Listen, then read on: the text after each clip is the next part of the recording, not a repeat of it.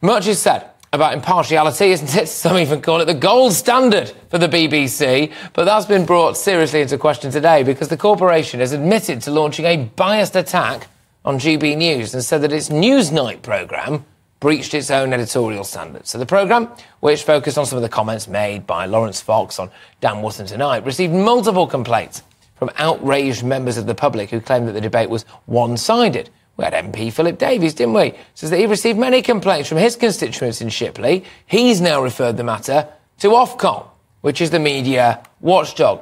Joining me now is the spokesperson for the Free Speech Union.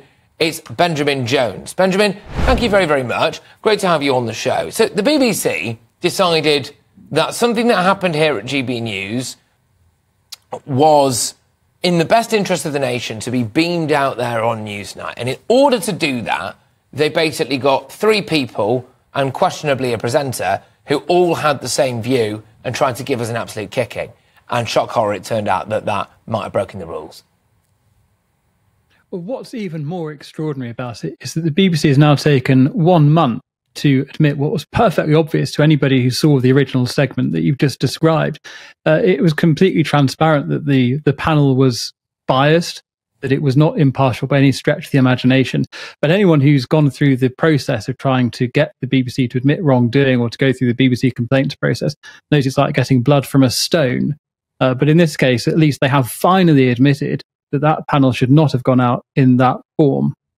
But it's not just that, is it? I mean, the BBC's in hot water generally. I mean, we're nosing it on this right now because this is the kind of announcement today that the BBC has, through gritted teeth, been forced to admit bias. Can I just say, I cannot understand for the life of me how this was allowed to happen. If you're going to give someone an absolute kicking, if you're going to give us an absolute kicking, at least make sure that you balance that. Because otherwise, it's a massive own goal. It's a huge own goal. They've walked straight into it. They've wandered straight into it. I thought it was fabulous PR for us, by the way. So thank you very much, everybody at New Broadcasting House. You've done us an absolute solid there. But the BBC has now admitted bias. But they're not just in hot water over this. It's over things like Hamas. It's over left-wing bias in general. I did a segment on them yesterday. They've put out on Newsround, which is basically a news website for kids, stories about white privilege, presenting that as fact. What's wrong at the Beat?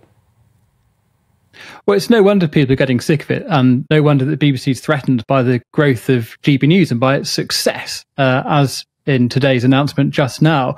But there was that phrase used, wasn't there, about disrupting the broadcast ecology, and that GB News was upsetting this balance. Well, good on GB News for doing it, because GB News represents many, many hundreds of thousands, millions of viewers, people, voters across the country. His views are not represented either in politics by mainstream political parties or by the legacy media. So it's absolutely right that in any natural system, things have to evolve, adapt and change. And that's what the old media has to contend with, and it needs to do a lot better.